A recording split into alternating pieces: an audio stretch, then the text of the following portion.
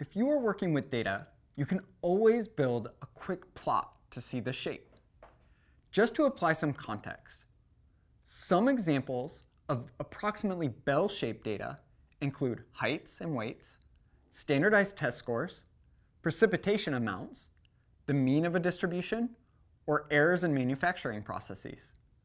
Common data that follow left-skewed distributions include GPAs, the age of death, and asset price changes. Common data that follow approximately right-skewed distributions include the amount of drug left in your bloodstream over time, the distribution of wealth, and human athletic abilities. There are links below in the instructor notes in case you want to learn more about each of these cases.